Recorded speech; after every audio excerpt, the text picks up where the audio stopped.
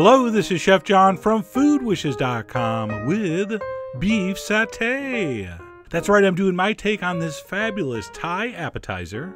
And while it normally is served in a very small portion to start a meal in a Thai restaurant, we're going to go ahead and do ours entree sized. And why? Because it's bigger.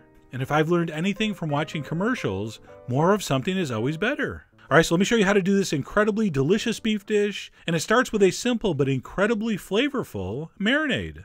Alright, so in a mixing bowl, we're going to start with some freshly grated ginger. And for this task, I really like to use the microplane. So pretty much the same as if you just finely minced it, except that microplane will grab a lot of the tougher fibers. So I really like this method. To that, I'm going to add some crushed garlic, some finely minced onion. We're going to sweeten it up with some brown sugar. Now, traditionally, this is done with palm sugar. So you can use that if you can find it, but brown sugar works beautifully. We're also going to need some fish sauce. That, of course, is going to bring the salt and the funk. All right, we're also going to add some vegetable oil and a good drizzle of soy sauce. And then we're going to spice this up. We're going to add a whole bunch of ground coriander. That would be one of the signature flavors in this. We also want some ground cumin. All right, let's go ahead and throw in some turmeric and, of course, some cayenne. And we'll take a whisk and we'll mix that up. And at this point, your marinade is basically done. Although if you can get it, I would add one more thing. This. That is a stalk of lemongrass. And to use that, we're going to cut off the bottom inch. And we'll also make a cut and we'll peel off one or two of those very tough and woody outer leaves. And then very important, we're going to take the back of our knife, or in my case, cleaver, and we're going to smash that stalk up and down.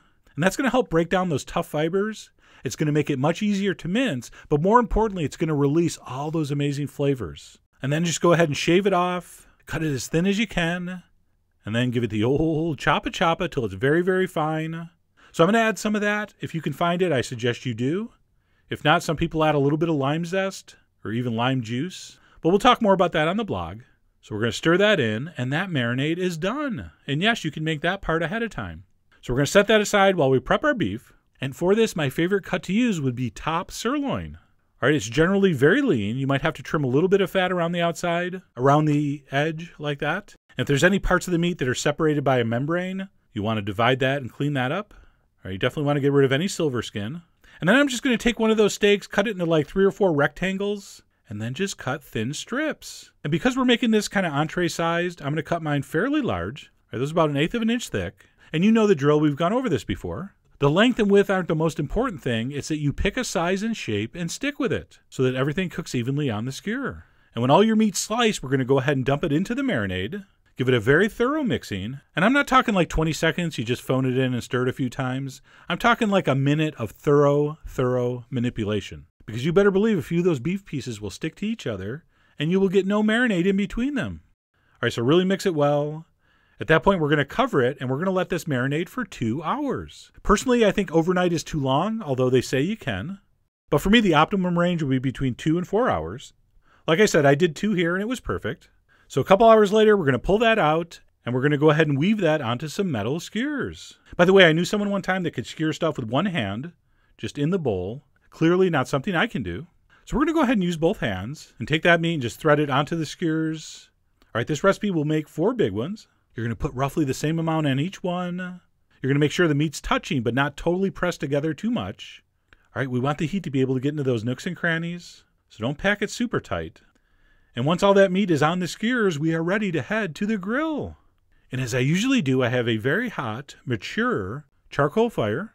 I've lightly oiled those grates, but there is a little bit of oil in the marinade, so these should be fine as long as you don't move them too quick. So right there, that had only been about a minute, and I could tell they were still sticking. But after about 2.5 minutes, there was enough caramelization on that surface, and I was able to give those a little wiggle and a turn.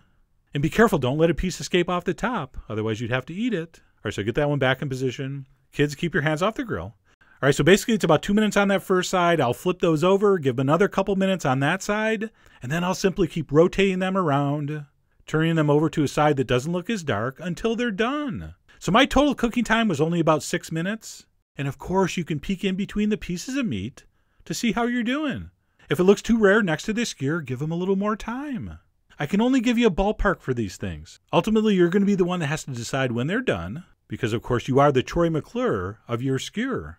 You may remember that reference from such videos as, well, actually I don't remember, but I'm sure I've used that joke before. But anyway, at this point I figured mine were perfect. I'm going to go ahead and pull those off. And we're going to let them rest for just a minute while we find our peanut sauce. Although, you know what? I could not wait. This looked so amazing, and the smell was just intoxicating. So I pulled off a piece and ate it, and it was incredible. This is so delicious. You have to make this. But anyway, then I came to my senses. I stopped eating. I plated it up properly. You'll notice I spread that skewer back out so no one could tell I stole one. I'm nothing if not tricky. All right, and then I ate some more, but properly. Dipped in a little bit of peanut sauce. And yes, I will show you how to make that. That will be the next video. I have a new and approved peanut dipping sauce recipe that I just totally love, so stay tuned for that. But anyway, there we go. My take on the world-famous beef satay, one of the world's great appetizers. And as the old joke goes, what's better than a little satay? A lot of satay. It's just a truly amazing combination of flavors, and one I think you should try very soon. So head over to foodwishes.com for all the ingredient amounts and more info as usual. And as always, enjoy